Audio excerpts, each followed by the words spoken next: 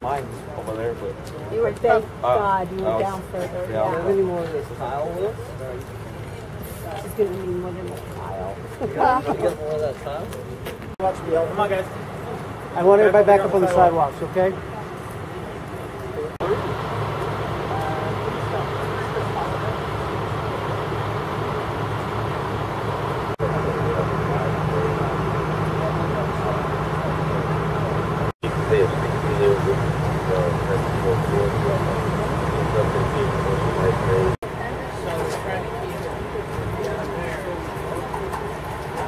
National Freight Express.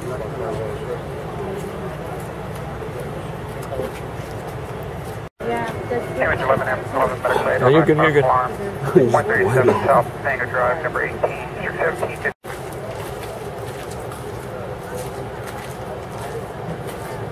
Alright, sir, what's your name? Diego, How do you spell that? D-I-E-G-O. Okay, and what happened here in Brea? Tonight we were asleep. It was about 2 o'clock in the morning, and we heard this loud noise. It woke us up, and I knew that my truck was parked up here, so I came out to check it out, and I find out that this large semi just scraped everybody's car, including mine. And we're just now out here waiting for the police to give us a report so we can call our insurance and try to get this resolved.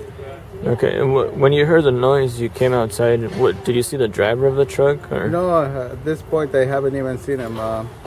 We just saw a lot of rumble, and by then the police was starting to arrive, and that was that. It's crazy. So you found your truck was totaled.